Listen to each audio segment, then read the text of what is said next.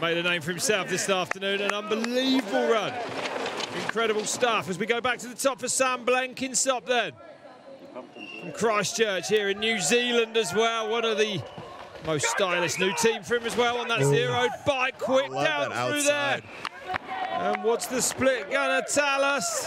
Running the wet scream in the front and the shorty in the back, so.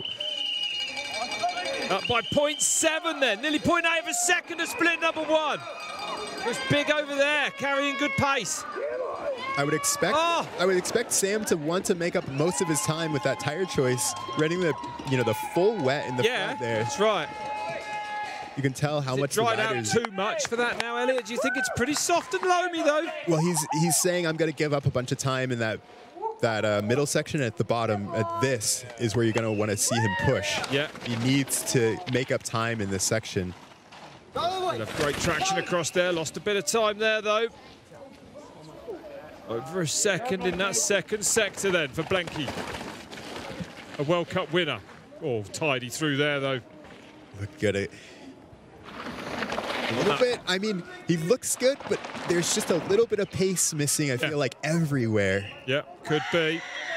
Gearbox bike, belt drive on that bike as well. Incredibly silent. Yeah, and Sam is just one of those riders. It's so good, able to find these lines. Manhandles it down. Oh my goodness me, manhandling it through the trees. Oh, and he's up. And he's up, no way, by nearly a second. Taking so much risk there. Wow. The time's all over the place this afternoon. I feel like you can make up time anywhere on this track. There's so many different sectors to this track. That's incredible then. So can Sam Blenkinsop keep it going down to the bottom now? And so this is where he's going to give up a little bit of time with those tires, but I mean, he's on a great run. Nearly a second it was, 0.7 of that last split. No one though who's been out getting near Richie Rude in this last sector. Here comes Sam Blenkinsop. What's it gonna be? He goes fastest, 2:53.4, nearly 0.4 of a second up. Sam Blenkinsop takes the lead in Rotorua. What was he doing down through that last steep section? That was incredible. Bernard getting beaten by this man who looks like a carbon copy of him in the start. So the 21-year-old then. Let's see what he can do here this afternoon. And it's a strong, aggressive start as he fires it in to the Whakariwa Forest. Down there, off the brakes, down there. Good pace around there. And up by 2.2 at split number one. Wow. Oh, pushing hard, little slide in that turn there.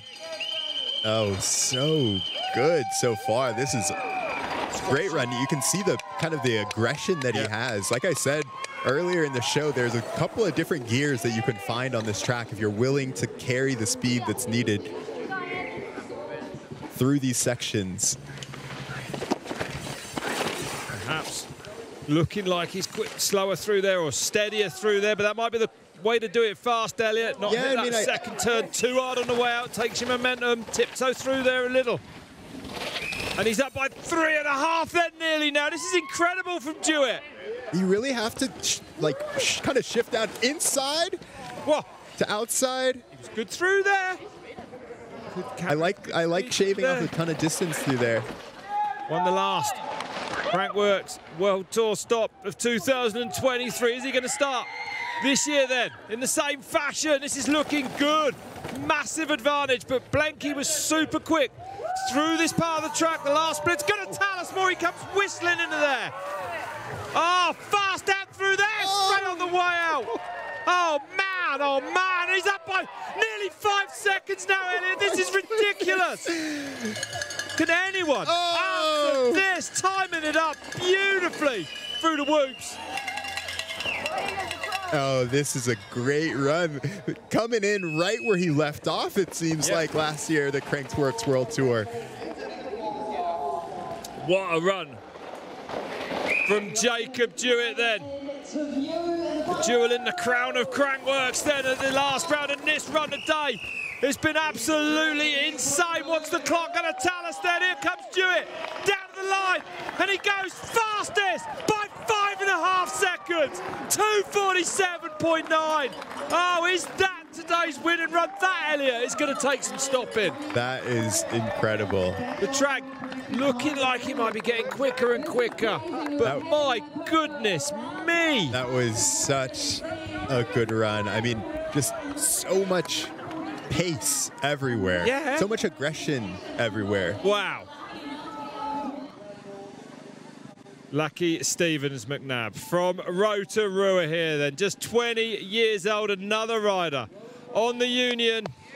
And after that qualifier, we know he can push for the win. Yeah. I mean, this guy is just incredibly skilled. Rode with him in Warzine last year. I look at the pace coming down there. His first split going to be up by 1.48 then.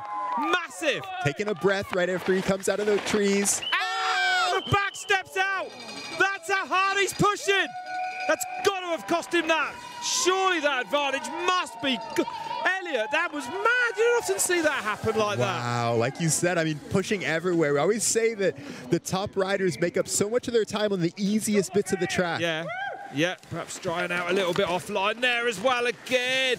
Probably thrown him. It's looking good for Jewett so far, remember. I mean, this is still Bernard Kerr at the top, but it's going to take something perfect. Yeah, I mean, it's just rough. It's just rough up there. Oh my goodness me, he's up by 1.9 though, Elliot. Yeah, I think I think that's how you have to ride that. I don't think you can ride that section smooth. Look at that! We saw that last year. He is back on track now. The Nico Mullally line, being able to hop that, we haven't seen that at all this year. It's so much faster. Well, if with mistakes he's still pulling time, I dread to think what the next split's going to tell us, because that was some genius riding down through that section. He is pushing on hard here. Come on down through these trees safely. Last bit now then. Being able to hold tight out. This is great. Up by 3.1 for Lachie Stevens-McNab then. Oh, jumps out! Oh, the only person we've seen hit that rhythm as well. So good. Doesn't even have to pedal. It's going to be hard for Bernard Kerr at the top now. Is this man about to go fastest then? It's not been a perfect run, but it's been extremely quick. Oh, no. Another mistake, wasn't it? How did he hold on to that? This is unbelievable. No. Hits his bar on the pole. Pedaling everywhere.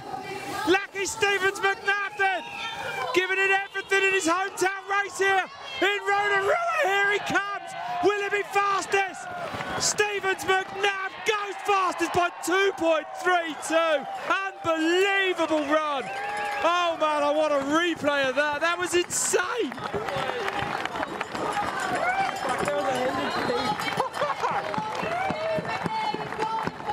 Insane run. We've got to hang it.